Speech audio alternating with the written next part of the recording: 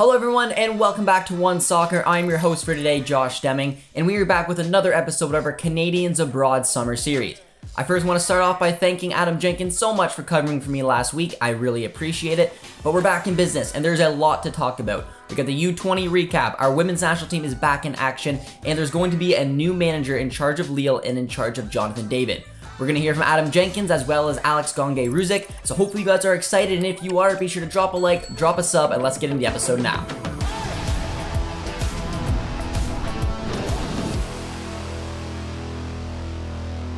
The Canadian men's national team have accomplished so much over the past year, and we were hoping that our U20 side would follow suit.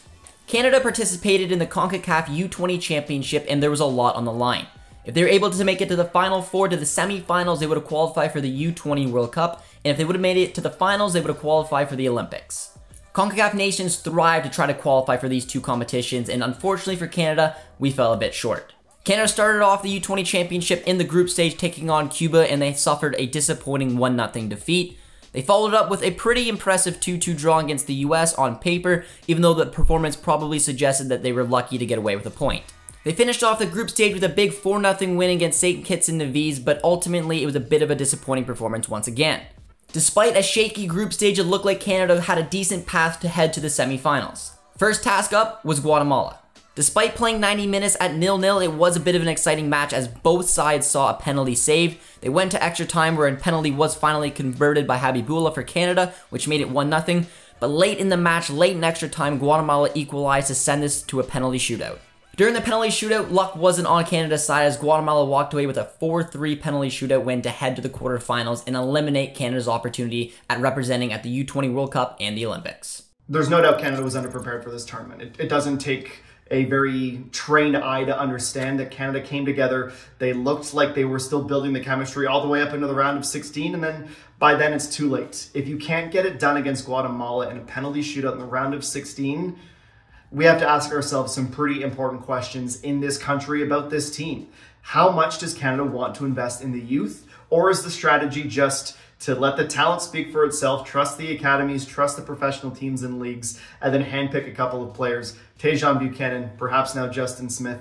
If that's all Canada wants, if that's all Canada's willing to invest in, we're not going to make it to the Olympics on the men's side of things for a very, very long time. So there's going to be a lot of questions to ask. How does Canada invest the money from the windfalls of participating in Qatar and then co-hosting in 2026? It's a massive conversation, but it's an important conversation. And really, it is up to the Federation, the CSA, the CSB, to decide how much success they expect to have out of these national teams instead of just hoping for the best when they come together for tournaments like this.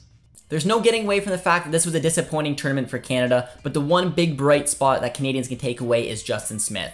Justin Smith is a dual national eligible for both Canada and France. He played in this tournament, he played very well in this tournament, and as we know, he can play as a number 6 and a center back, which is an important position for Canada moving forward. There's no doubt that this was a massive disappointment for the Canadian men's national team on a team level, but on a personal level, I don't think there'll be a player that's happier than Justin Smith.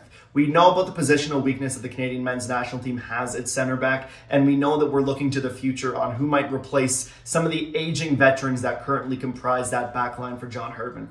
Justin Smith showed us that he has the size, the speed, the skill, the ability to manage games, and the ability to grow within the system. And that is massive, especially having that familiarity now with Mauro Biello. I really don't think it's too much of a stretch to say that Justin Smith could be on a rise similar to Tajon Buchanan was after Guadalajara. And what stuck out the most for me was the sheer disappointment and frustration in his body language, in his voice, and in the way he handled himself in that post-match press conference following the loss to Guatemala. This is a player that cares. This is a player that wants to succeed, and he has all the tools to do it.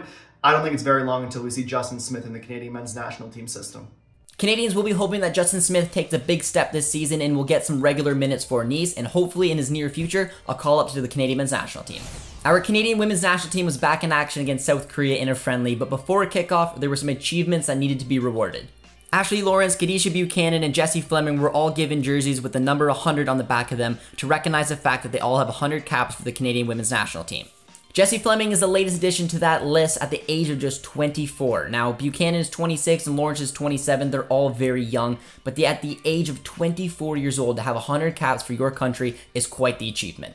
It's quite impressive, really, to see how Jessie Fleming has grown and developed over almost what has been a decade now, and pretty much a decade with the Canadian women's national team. I mean, she's just grown from this fresh-faced newcomer on the block right from the young age. You could see her technical skill, her proficiency, but now she's just matured into a top player. Obviously, you see it all the time with Chelsea. Now you're seeing it with Canada. This is one of Canada's leaders, arguably one of Canada's most important players in their team. So it's super impressive to see just at 24 what she's become.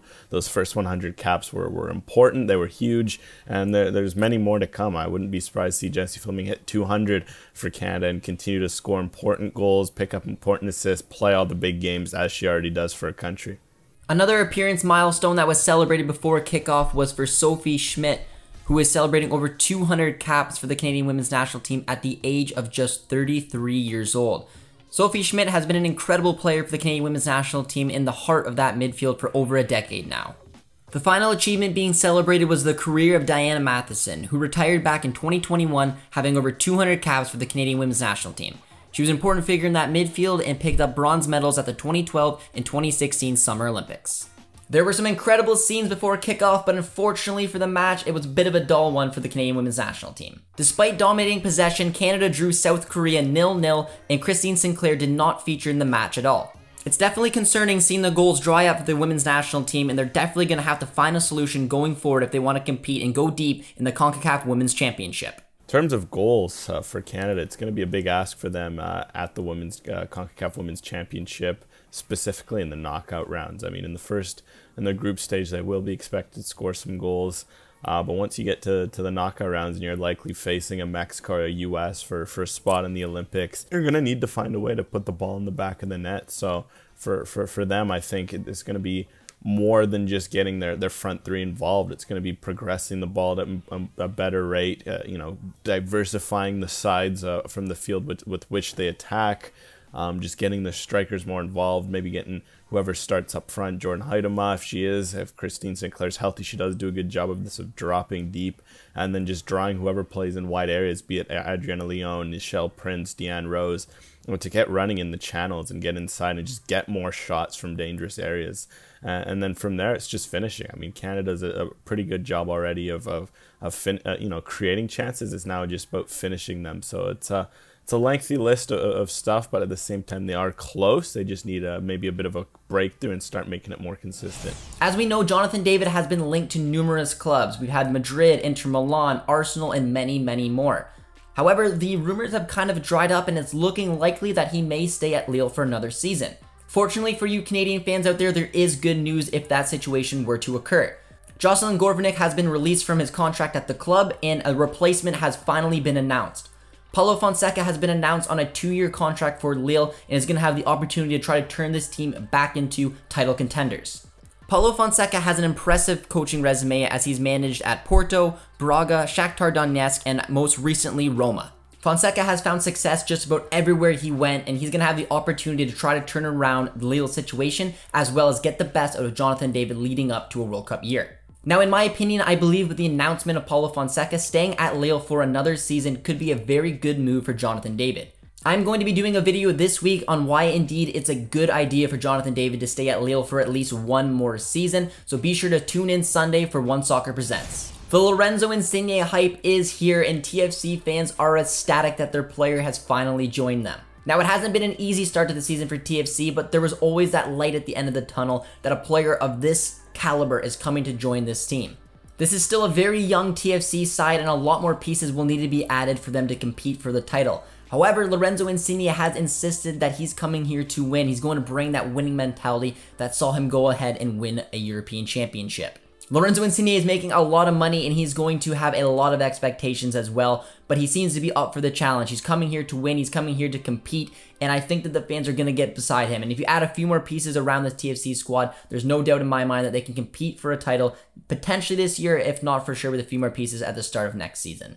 Insigne, who just recently turned 31, is going to be compared for sure to Gareth Bale, who just recently joined the MLS as well. This is going to be an epic battle for this season to see which superstar can really take the MLS by storm. For TFC fans who are wondering when the first opportunity they'll be able to watch Lorenzo Insigne, it's looking likely that it could be Saturday, July 9th at 7:30 p.m. Eastern Time at BMO Field when TFC are going to take on the San Jose Earthquakes. Stefan Mitrovic could be on the move. The young, talented player has been linked to a move to Malmo in the Swedish league.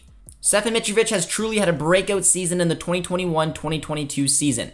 In 35 matches, he scored 10 goals and had 2 assists. Stefan Mitrovic definitely has a big future in front of him. He's been linked to numerous clubs in the past, clubs like Leicester City, Club Brugge, Red Star as well in the Serbian league, but it looks like his destination will be Malmo. There's something interesting to note that Malmo's head coach is indeed Serbian, so there's a definite connection there, bringing in some Serbian talent and help blossom this Malmo side.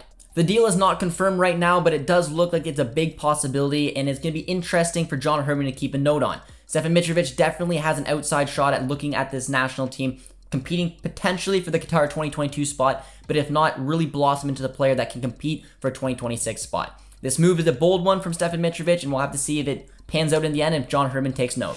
It seems like on every Canadians Abroad episode we talk about Cyle Larin, and that's because he's a free agent. And when you're a free agent, the opportunities are endless. More than likely right now, it looks like he's going to end up in Turkey or in Major League Soccer. We got clubs like Istanbul Başakşehir and Galatasaray still circling around Cyle Larin, but there's concrete evidence that there's real interest in Major League Soccer. Columbus Crew were interested in him for a DP spot before the signing of Hernandez, and there's also interest from NYCFC if Castellanos moves on, as well as LAFC before the signing of Gareth Bale. LAFC have one more open DP spot, so Cyle Larin could have been that player, and you could have seen 3 Canadians playing for LAFC with Daniel Henry, Maxime Crepeau, and Cyle Larin. However, more than likely with the signing of Gareth Bale on TAM money, that is no longer probably realistic. If LAFC came knocking for Cyle Larin, I find it hard to imagine he'd want to turn that down given the fact that you have superstars like Chiellini and Gareth Bale there, on top of the fact of familiar faces with Daniel Henry and Maxime Crepeau. Crepeau's definitely got to be enjoying life, moving from the Whitecaps to LAFC and seeing this star power come there. The team is playing so well, and they are heavy favorites, in my opinion, to win the MLS Cup. However, for Cyle Larin, more than likely he wants to look for somewhere where he can come and be that star. I think if Castellanos moves on for NYCFC, that could be a real good opportunity for him to come in on DP money and be leading the line for the starting striker for NYCFC. Whether it's going to Turkey or to Major League Soccer, one thing's for sure, Cyle Larin's future is definitely open, and we're going to be here covering it until he signs for a new club. Now, Maxime Crepeau has become a locked-on starter for LAFC. He's one of the most important players on this team and one of the best keepers in the league. However, for Daniel Henry, minutes aren't so easy to come by. He is already a little further down the pecking order, and with the signing of Chiellini, you would imagine that he's going to fall even further down the pecking order. This is a bit of a cause for concern because this is a player who wants to go to the World Cup, wants to potentially feature at the World Cup, and if he's not getting starting minutes, maybe it's time to potentially take a look at his future and where it could potentially go, because long term, I don't know if LAFC is going to be the opportunity to give him those type of minutes. Portland Thorns and Canadian Women's National Team star Janine Beckie has commented on her team's fight for equality, and she's also called for FIFA to level the prize pools for World Cup qualification as well as other changes. Here's what she had to say. I think the collective mindset is the best possible format for all people involved, all teams involved, and I think that's the premise that we're operating on. There's still, conversations to be had and things to be done, but we're moving in a really positive direction, and I think it will be a monumental deal regardless of what the terms end at.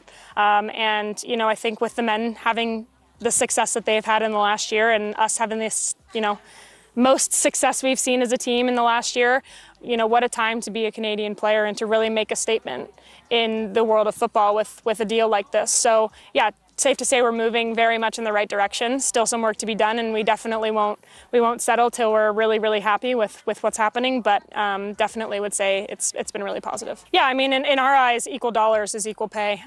So how we get there is yet to be determined, and I think we're in those conversations, and those conversations are happening, and there's a lot of moving pieces to it. I think that's a lot of what people don't understand is it's not as black and white as it sounds. Equal pay, equal dollars sounds really black and white, but there's a lot that goes into it. It's a big discussion, the discrepancy in FIFA money that teams receive when they qualify for the World Cup, so that's something that has to be taken into consideration. And I think also, we sign an equal pay deal, Spain, Holland, the US are signing equal pay deals, but the next step is to put the pressure on FIFA to close that gap, because then it makes it not as difficult on federations to give equal pay to both teams, which is absolutely what every federation in the world should be doing. But obviously, it makes it more difficult when FIFA's discrepancy is so big. So, you know, that's a call to action to FIFA to change that, and hopefully we see a raise in the FIFA prize money next summer, which we're planning on seeing. So yeah, I think this team is so forward thinking, and we've always been that way, and I'm really, really proud to be part of a team and a federation that wants to continue to take steps forward.